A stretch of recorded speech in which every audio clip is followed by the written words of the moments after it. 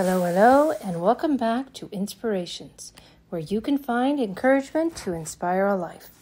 This is Dana Susan Beasley of angelarts.biz, and today I am starting a brand new series on transforming your stress into blessings.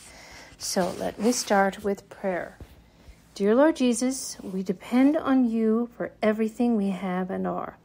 Help us to be real with you, to give our hearts and minds completely to you.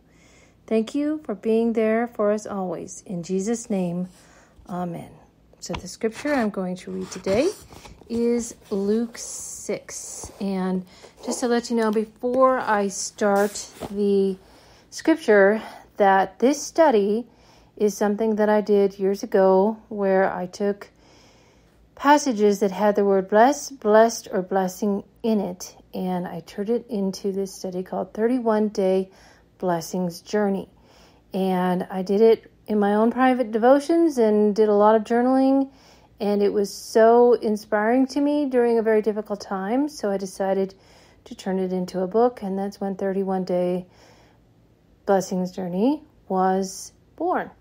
And so I'm going to be bringing that to you in the next 30 days or so.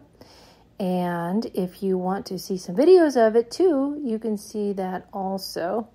And you can just go to my YouTube channel, Angel Arts Biz. But anyway, and also, before I resume, if you would want to have a devotional plan based on words blessed, and blessing, I have that all prepared for you, and you can have that for free. So just look in the description below. All right, so let's get started, and I might just want to put on my glasses so I can read this correctly. Okay. Jesus came down with them and stood on a level place, and there was a large crowd of his disciples and a great throng of people from all Judea and Jerusalem and the coastal region of Tyre and Sidon, who would come to hear him and to be healed of their diseases. And those who were troubled with unclean spirits were being cured. And all the people were trying to touch him, for power was coming from him in healing them all. And turning his gaze toward his disciples, he began to say, "Blessed are you who are poor, for yours is the kingdom of God. Blessed are you who hunger now, for you shall be satisfied. Blessed are you who weep now, for you shall laugh. Blessed are you when men hate you and ostracize you and insult you and scorn your name as evil for the sake of the Son of Man. Be glad in that day and leap for joy, for behold, your reward is great in heaven. For in the same way their fathers used to treat the prophets. But woe to you who are rich, for you are receiving your comfort in full. Woe to you who are well fed now, for you shall be hungry. Woe to you who laugh now, for you shall mourn and weep. Woe to you when all men speak well of you, for their fathers used to treat the false prophets in the same way." So, here are my devotional thoughts on that, and I hope you find this encouraging. What am I trusting in? What are you trusting in? Who do I look to for strength? Who do you look to for strength? Is it our riches, or do we trust in God? In Matthew, it says, "Blessed are the poor in spirit." Well, I'm certainly not rich by a long sight, but because I have a lot of needs, I could tell you, both for myself and my family. We are beginning to recognize the needs and openly acknowledge them. In fact, Luke 6 has been a huge part of our family life.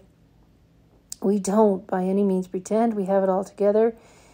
And we don't. We don't have it together financially, mentally, physically, organizationally, for sure. And particularly, we get that relationally. We need God, and we know it. I think that's where blessing comes from. Recognizing our need for God and thirsting for the kingdom of God, both as heaven on earth, and one day when all will be healed, our bodies restored, and we never lack for anything. I don't know about you, but I look forward to that day. And so my response to the scripture that, to Luke 6, is to acknowledge to God and to you that I need his help in all I'm doing. I need it in my parenting, my marriage, my business, my finances, my son's needs, and yes, especially this podcast and all that I'm promoting. I could not have done it, written this book, without God's inspiration. In fact, I am nothing and nobody without Jesus. It's only my utter dependence on him that I am able to bring you these words of encouragement. And, as I write this, I've had so many challenges, as I speak this out, I have so many challenges because just yesterday my computer cord decided to die. So, yeah. So I'm doing this on my phone, which works okay, but it's not exactly how I want it. But anyway, it doesn't always go the way we want to, but that just gives us all the more reason to depend on God. And my encouragement and challenge to you is to ask yourself, in what ways are you depending on your own strength rather than on God? Spend some time acknowledging your weaknesses and your challenges to Jesus. Give them to him with open hands and heart. Depend on him with all your strength of being. So I always like to end with an activity that you can do with your family. Have your children draw a map of Galilee using your Bible or online reference site. Locate the city of Capernaum. Go on Google Maps and see it from a satellite view. Imagine yourself standing there on the plain or on the hill listening to Jesus' sermon. In fact, just to add to this, because when I wrote this, the show did not exist, but watch The Chosen. I am a big fan of that series because it is life-changing, and I personally was so touched by it because you could just see and feel like you're there in Jesus' time. So I highly recommend that you watch that. All right, so let's end with prayer. Dear Lord Jesus, we praise you that you are able to handle all our challenges, that we can utterly depend on you. Right now, we give you our weaknesses and our shortcomings.